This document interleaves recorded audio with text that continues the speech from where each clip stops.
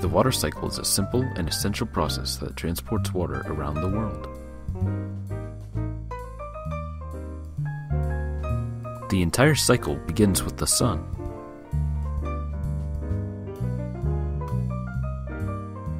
Rays of sunlight called UV rays emit from the sun and heat the water below.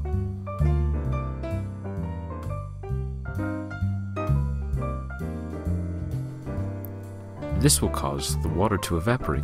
Evaporation is when water changes from a liquid to a gas. The gas will rise up due to its low density.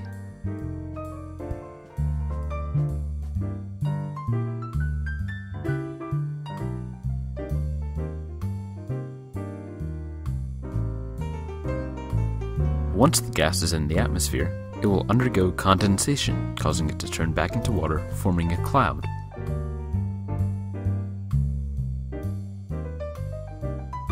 The cloud is now blown by the wind, collecting more and more water vapor as it goes. Soon, the cloud collects so much water vapor that it cannot carry its own weight and begins to rain.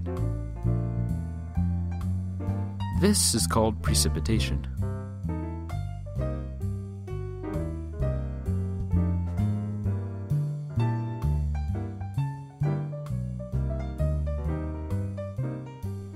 When the rain hits the ground, one of three things can happen. First, the rain can be evaporated once more by the sun. This is called evapotranspiration. Second, the rain can seep into the ground and form groundwater flow. This is called infiltration. Third, the rain can go down the mountain in the form of a river or stream. This is called surface runoff or stream flow. In the end, the water cycle will always return to the ocean.